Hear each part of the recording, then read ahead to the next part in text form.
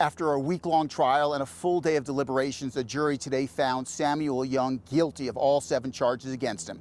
2 counts of assault, 4 counts of attempted manslaughter, and 1 count of illegal discharge of a firearm. It was July 25th of 2020. Young was among a large group of demonstrators on I-225 in Aurora protesting police brutality, specifically the in-custody death of Elijah McClain.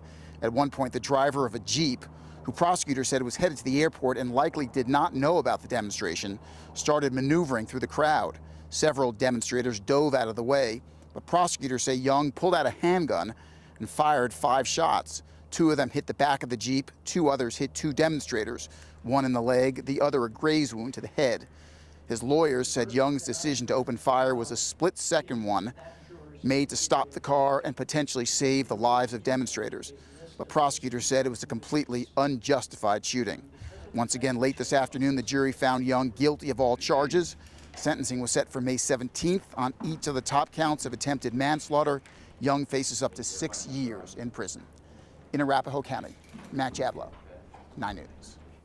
The lead prosecutor at the time of the incident, Republican District Attorney George Brockler, did not choose to press charges against that Jeep driver.